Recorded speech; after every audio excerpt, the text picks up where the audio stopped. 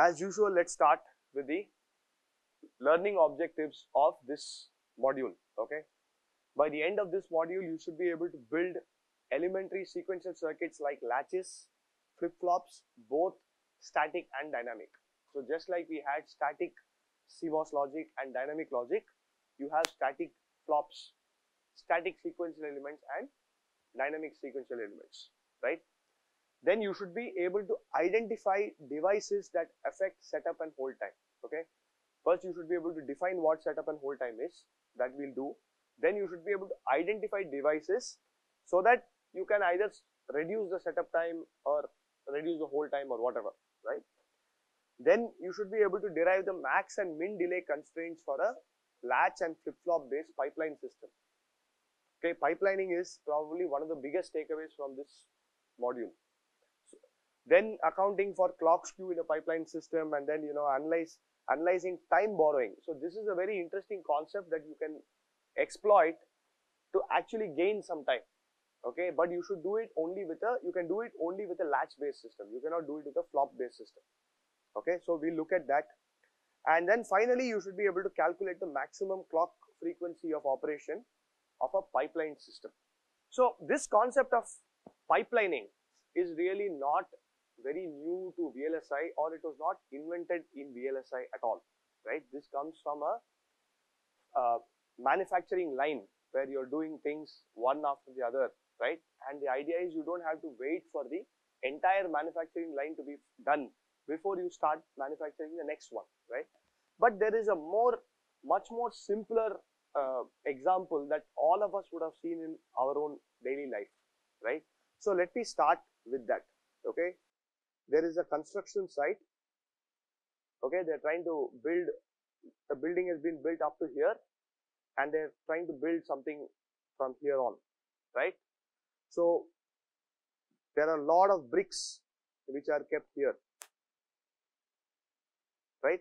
Let's say there are about hundreds of bricks that are kept here, and these bricks need to be transported to the top so that they can continue their construction from there, right? So what do these construction workers typically do? They basically stand on the stairs, right? So you'll find one man standing or one woman standing like this everywhere on each stair, right? And finally you have one guy on top, right? The aim is to transport all these 100 bricks, 1 to 100, up to the first floor without dropping even one of them. If you drop it, then it's gone, right? That's the aim. So what do people do? The safest way to do this is to simply give one brick, right? And let's assume that it takes 1 unit of time for one guy to give it to the next. Okay, and all times are equal for now. So if I give one brick, then it's going to take n time units for the brick to go all the way up there, assuming there are n stairs, right? And the next brick will be given after that. This is the safest way, right? But clearly, after this guy has handed over a brick to him or her, then this guy is idle, right? So it really doesn't make sense in order to wait till the brick reaches on top. So what do you do? As soon as this guy is done, you send the next brick from here to this person, right?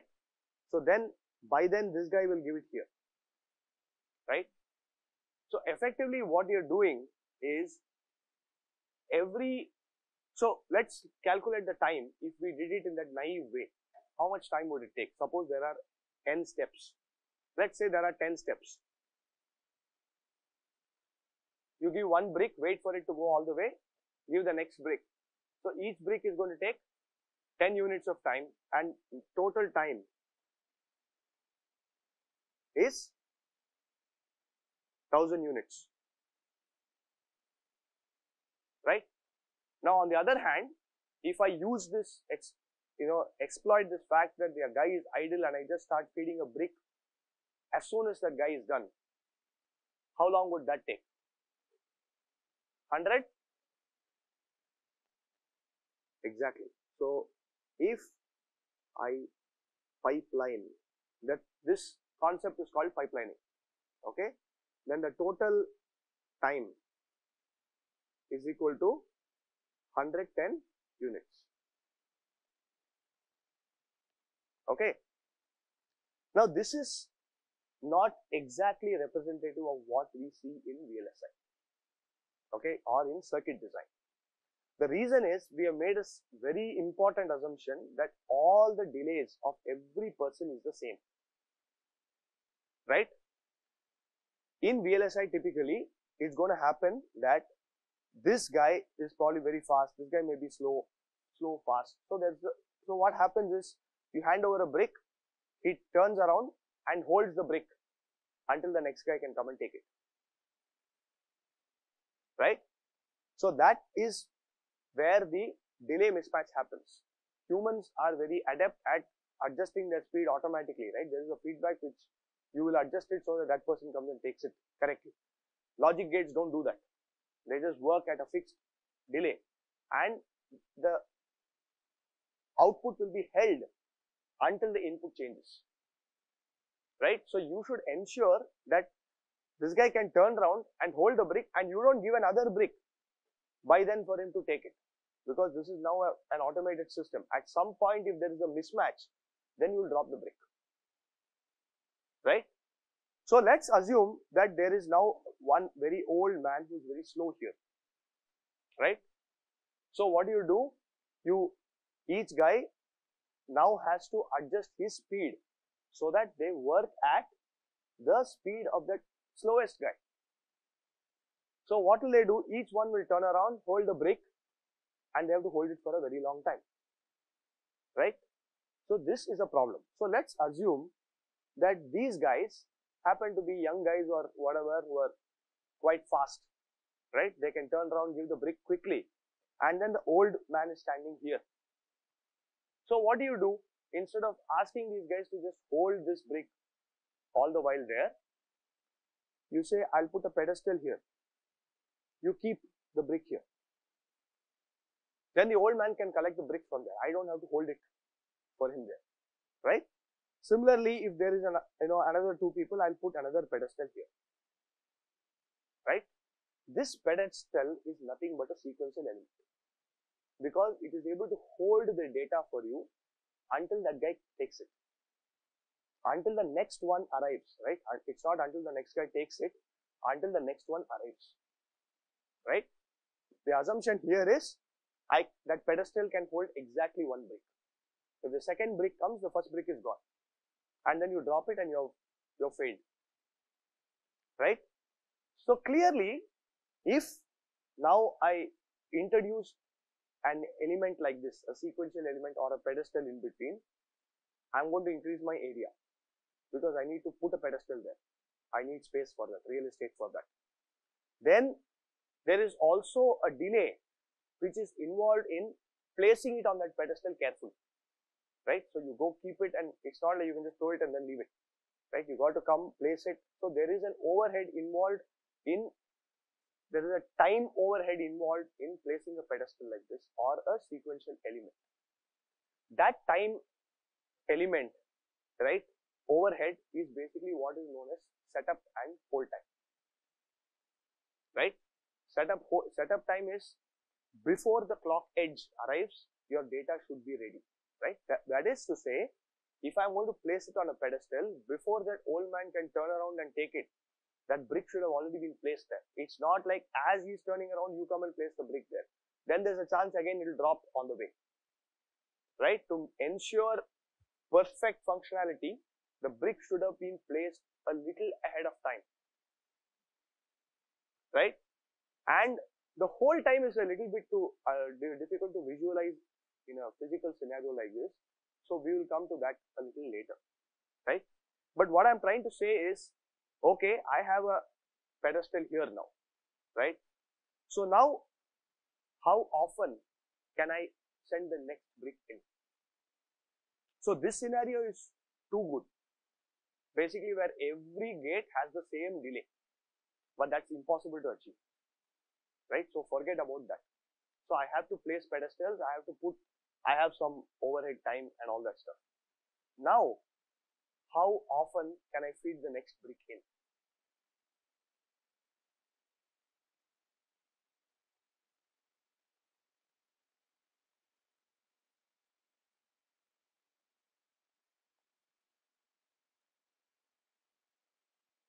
So let us say, hypothetically, that I'll remove this pedestal also, right? Hypothetically, my old man is here. These guys are very fast.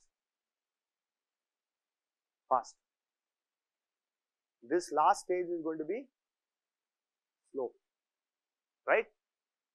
So I'm going to put a pedestal here. Now tell me, how long will it be before I can send the next brick into this system here in the entrance?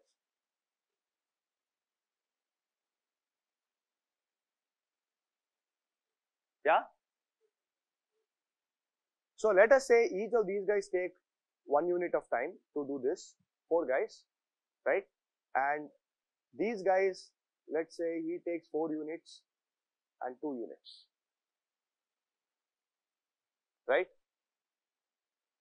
So when can I send the next brick in is what I'm asking. Yeah? 3. So these guys will take 4 units of time to go and place the brick there. But how long will it be before that brick is taken off?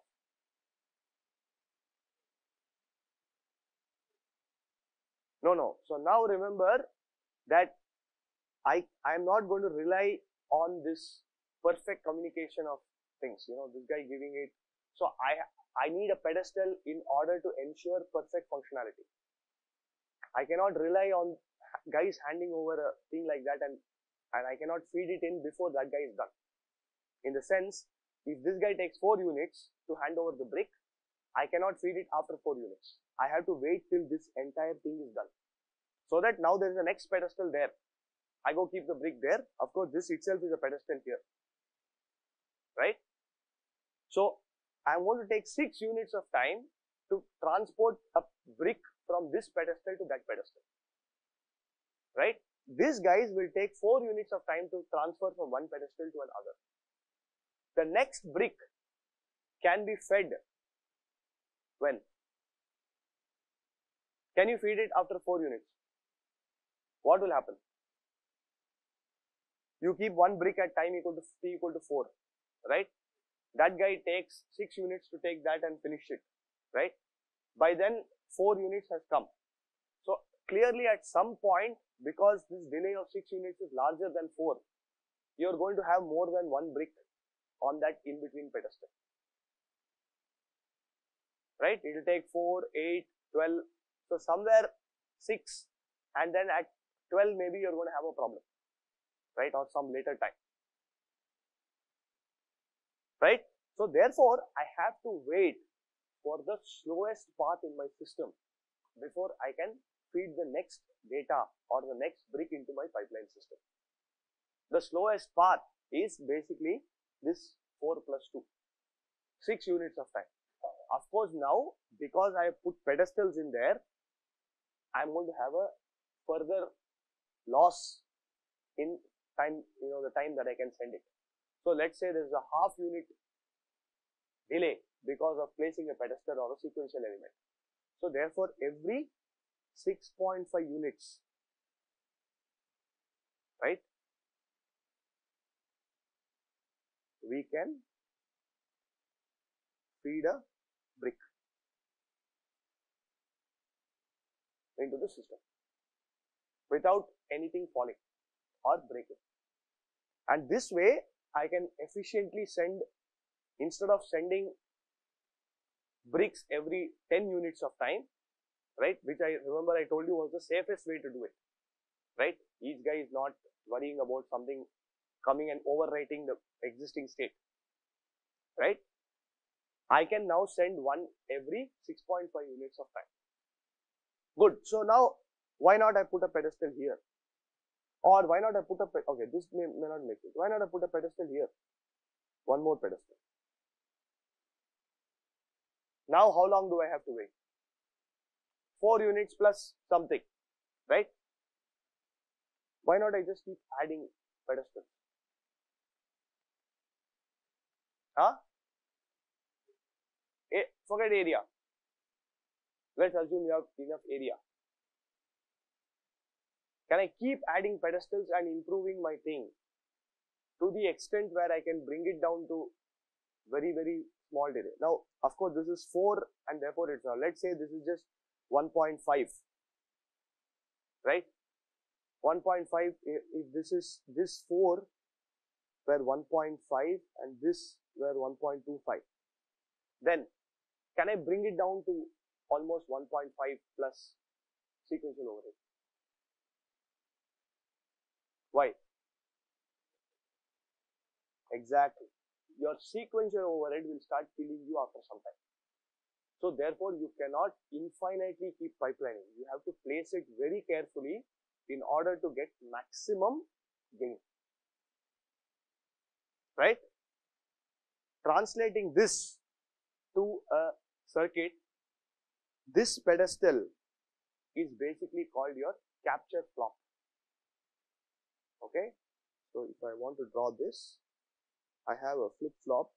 I'm assuming all of you have done digital circuits, so you know what digital design, so you know what a flip-flop is, right? We will come to the circuit details of this later. Then I have a combinational block C1 that's going to take 10 units of time. Okay.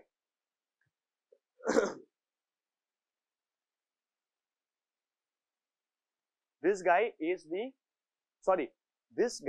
called the launch flop. Launch flop. This is the capture, where you go and keep it eventually. That's going to capture that data, right? And you have a combinational block that's going to have a delay of 10 units in between. If I want to pipeline this just like the way I did there, what I would do is I would now break this guy. Okay, it's like each guy now is a logic gate that has a delay, and that's 10 units, right? Of course, it's partitioned as 1 plus 1 plus 1 plus 1 plus 4 plus 2 plus something maybe, right? So I'm going to break this down into C11, put another flop in between.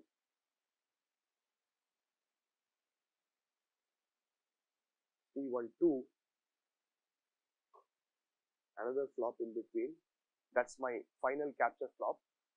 Of course, remember the same flop can be a launch flop for one circuit and a capture flop for another circuit, right? So I can't say that this is the launch and this is the capture, because for the next stage that's going to be the launch flop, correct? So the delay, the idea is delay of C1 is equal to delay of C11 plus delay of C12. And hence, what is the maximum operating frequency of this pipeline system now, or maximum time period?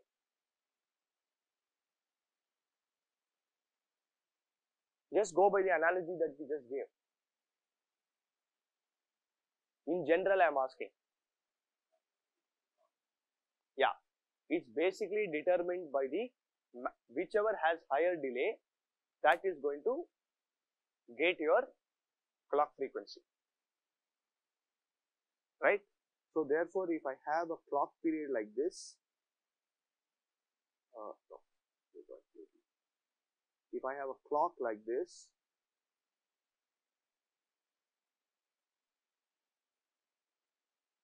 right, then what happens?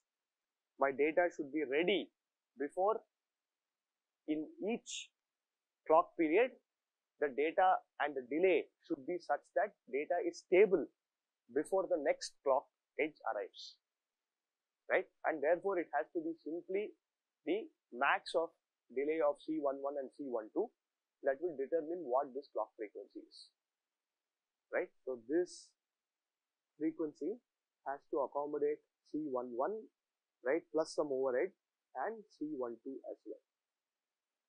So therefore, if you accommodate it to the maximum delay, it will accommodate the minimum delay as well. Okay.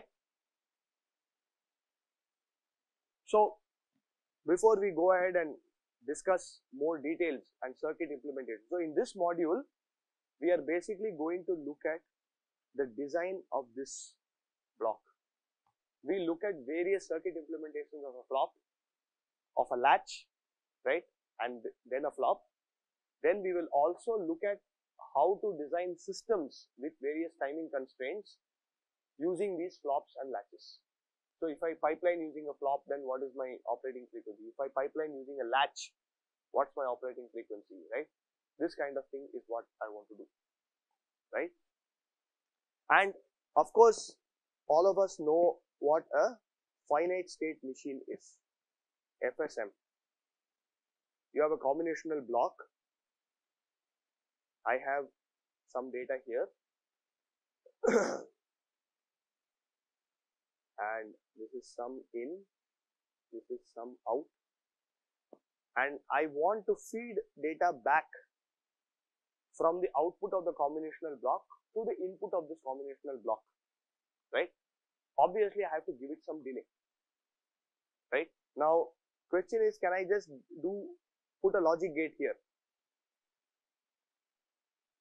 Let's say NAND gate. Can I feed it back like this? So what is the need for the delay, first of all? Because any change here will immediately affect this guy, and that will come and override that state again, right? There's an immediate feedback there. So I need to delay that guy. So if I delay it, right, it means that this input will be held for some time. That's what a delay means. The input will not change until that delay, right? Even if this input changes. So if this input changes at some point, there is a delay through the gate, after which this guy will change, and therefore that system can work. Question is, can I just put logic gates like that and make it work? Thing is, the delay that technically it is possible. Point is that delay through these logic gates is now a fixed number. So if I try to run it with a different, if I have to run it at a different frequency, right, then I can't do much. The advantage with using something like a flip-flop is I can now get the delay to be actually my clock period. I can define how much delay I want, right, and make my system work at different clock frequencies. Here, there is only one clock frequency at which the system can work, where you make sure that delay matches over all process corners and all that, then the system will still work reasonably. But there's only one delay and one clock frequency at which it can work, right? Of course, you have to give enough delay. This is nothing. You can't give like 30 picoseconds and expect things to work, right? You have to give enough delay so that you can do something with it. Okay? So, in order to get a delay which we can control, we put a sequential element here in between, and that's a flop or a latch, and this will be controlled by a clock. Okay, this is a state S, this is a state S bar.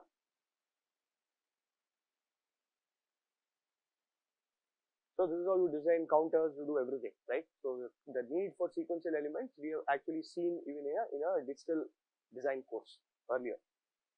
Okay, I just wanted to point out that this flop is nothing but a delay element, but a programmable delay element. You can give how much of delay you want. Okay,